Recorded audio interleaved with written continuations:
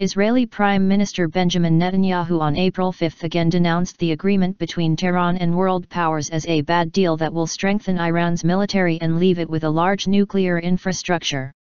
An outline deal agreed in Switzerland on Thursday paves the way for Tehran to curtail its nuclear activity in exchange for relief from punishing economic sanctions. It doesn't roll back Iran's nuclear program, Netanyahu told CNN, one of several U.S. networks he appeared on to slam the deal. It keeps a vast nuclear infrastructure in place. Not a single centrifuge is destroyed.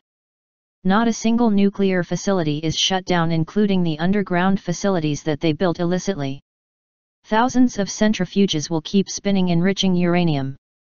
That's a bad deal. Israel's government reacted angrily to the historic deal, which is set to be finalized by June 30, with Netanyahu demanding that Iranian recognition of the Jewish state's right to exist be written into the deal. If a country that vows to annihilate us and is working every day with conventional means and unconventional means to achieve that end, if that country has a deal that paves its way to nuclear weapons, many nuclear weapons, it endangers our survival, the Prime Minister said. I'll tell you what else will happen, he added. I think it will also spark an arms race with the Sunni states, a reference to Gulf monarchies. Saudi Arabia, like most of the Gulf countries, is wary of its regional rival Iran. Relations between Israel and its traditionally staunch U.S. ally are at an all-time low and were hugely damaged when Netanyahu took the unprecedented step of addressing Congress last month to attack the nuclear negotiations with Iran.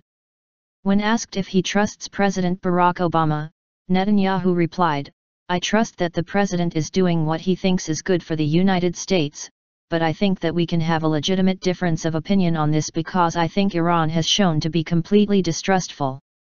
One part of the complex deal would see Iran slash by more than two-thirds the number of uranium centrifuges which can make fuel for nuclear power, but also the core of a nuclear bomb to 6,104 from around 19,000 for 10 years.